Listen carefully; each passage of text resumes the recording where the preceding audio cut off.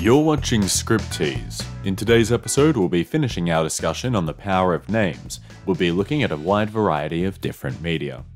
Names may be a key signifier we use to identify ourselves, but most of the time names are used by other people to identify us. When other people use our names and what form of our name they use says a lot about how that person perceives us or what message they're trying to convey. Of course, this is true in real life, but we can apply the same logic to dialogue in scripts. Seeing how characters use names, morph names, or ignore names entirely tells us about their personality and their opinion of the person they're addressing. The most obvious time someone uses our name is when they're trying to get our attention. This could be for a positive reason, like when a colleague asks for your input on a project, or a friend wants your opinion. Alternatively, it could be for a negative reason, like when your mum wants you to help around the house, or your teacher is trying to get you to listen up. In any of these cases though, one fact remains constant. The person using your name is not only trying to get your attention, they're also focusing their attention on you. And that means when someone uses someone else's name, they have to care about them at least to some degree. Look at this example from Whiplash, where student drummer Andrew is amazed that his hard-ass music teacher Fletcher actually bothered to remember his name. This note is important, as it reminds us even when Fletcher is at his most psychotically abusive, that in his own twisted way, he does care about his students. The opposite situation would therefore imply that you don't care about the person. If you don't know someone's name, you probably don't really care about them. They're forgettable. Have you ever had that experience of meeting someone, asking their name, but not really listening when they give it to you? And then 15 minutes into the conversation, you find yourself hitting it off and you realize you have no idea what their name is, so you have to ask again? That second time you ask their name is when you've actually decided you care enough to remember it. Salesmen, teachers, and bosses all develop the ability to remember names on the spot so they can establish that they care about their customers, students, and employees.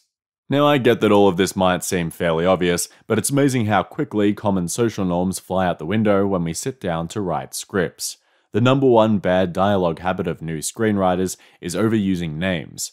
Try reading this out loud. Hey Jess, wanna get lunch? Sure Jake, what do you want to eat?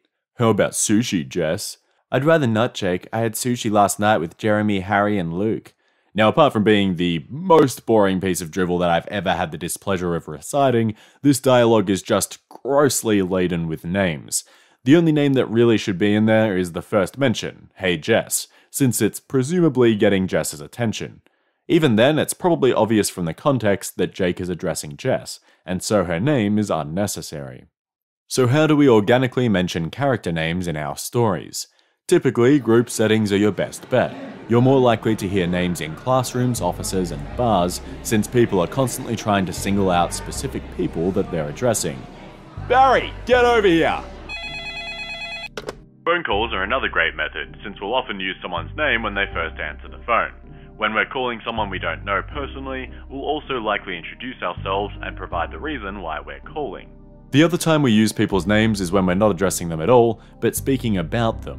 This could be when the person is present, where saying the person's name is considered more polite than saying he or she. Hence the saying, she is the cat's mother.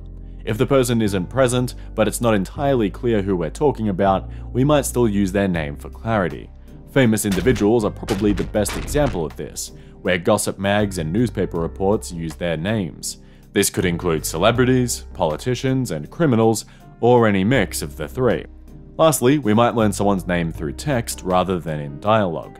It could be a close-up of a name badge, a headline in the newspaper, or a profile in a database. These different methods can also tell us a lot about the character. A name badge could be a nervous guy at a speed dating event. A headline in the newspaper could be a superhero who just saved the city, and a profile in a database could be a criminal at large.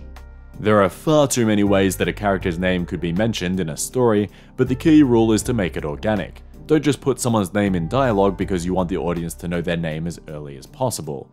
And also, have fun with it. Try to think up unique, creative ways to slip your character's name into the story. You know, using your imagination. It's that fun thing that makes us want to be writers in the first place. To me, the most interesting part of names is the various forms they take on when we know someone well enough. Pets are a great example of this. We use their names so often and in so many different tones that we adopt a range of silly nicknames for them. When I was growing up, my dog's name was Gizmo. This became Giz, the Giz, Gizzy, Gizzy Boy, Gizzy Bo, Gizzy Bobo, Gizzity Bobo, and, if I was feeling particularly rambunctious, Gizmaster 9000. Of course, if he pooed on the floor, then I would immediately refer back to the stock standard Gizmo. My point here is, the version of his name that I would use depended not only upon my permanent affection for him, but also on the particular mood I was in at the time or what I wanted from him. In this way, names can tell us how we feel about someone. One of the best examples of this philosophy is Batman. How different characters refer to Batman tells us a lot about their relationship with him. Of course, people who know him personally use variations on his real name. Lucius calls him Mr. Wayne, Alfred calls him Master Wayne, and Rachel calls him Bruce. But when Bruce adopts the persona of Batman, there are two main options used by thugs, cops, and the general public: Batman or the Batman. Typically, and I would be lying if I said this was always the case, but typically people use Batman when they view him as more human, but the Batman when they view him as an icon. For example, in the Dark Knight trilogy, he's called Batman by Rachel, Alfred, and even a kid. On the other hand, he's called the Batman by Dr. Crane and the cops. Keep in mind that most cops see the Batman as a vigilante, not as a hero. Of course, the character that bucks this trend, in other Batman-related media at least, is the Joker. He likes to use pet names for Batman in a mocking, friendly way, like The Bat, Bats, Batsy, or even Batsy Watsy. These pet-like nicknames are perfect, as they show how insane the Joker really is, how he doesn't appear to take Batman seriously at all, and the odd dependence he has on Batman's existence. In particular, how we vary someone's name can demonstrate our level of respect. Titles are a great way to show respect. They're a form of etiquette that's built into our language. Not using someone's title or using the incorrect title demonstrates either rebellion or ignorance. For example, if your teacher's name is Bradley Dinkeldorf, then you're most likely meant to call him Mr. Dinkeldorf, or, depending on his degree, Professor Dinkeldorf. Therefore, if you just call him Dinkeldorf, or Dinkle, or Dinklewinkle, he'll probably be none too pleased. But of course, this depends not only on the speaker's intent, but also on the receiver's reaction.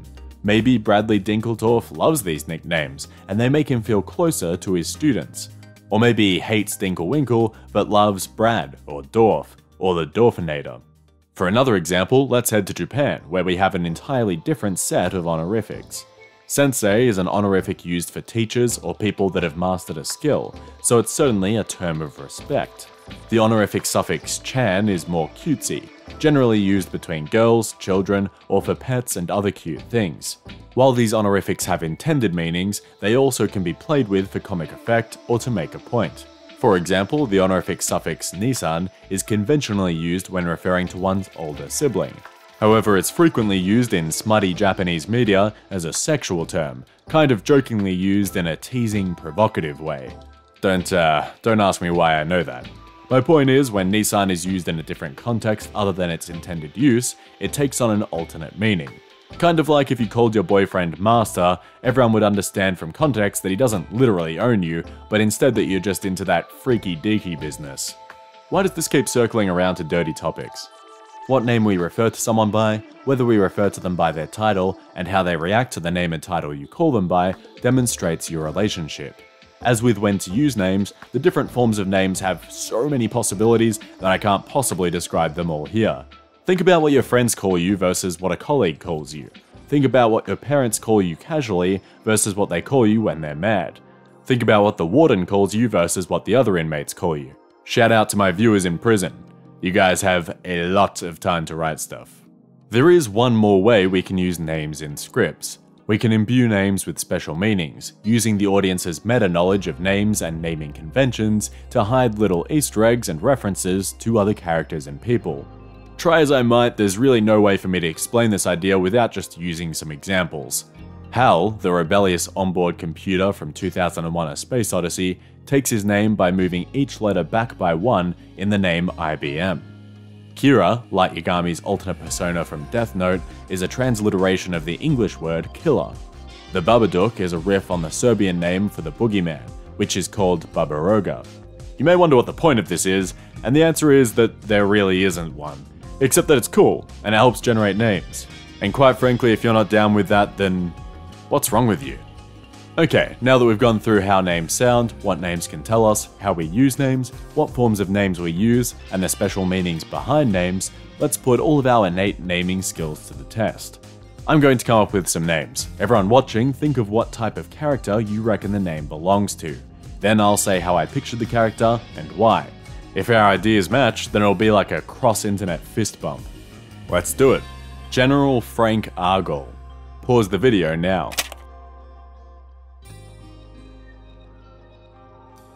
I picture General Frank Argall as a general, in the American military sometime in the early to mid 20th century. I picture him as quite a stern, rough character, a no-nonsense kind of man. But I also think he's good at what he does, that he believes in his country's cause, and his blunt nature is a result of his determination to complete his mission. The title of general here does most of the hard work for us, implying he's in some kind of army.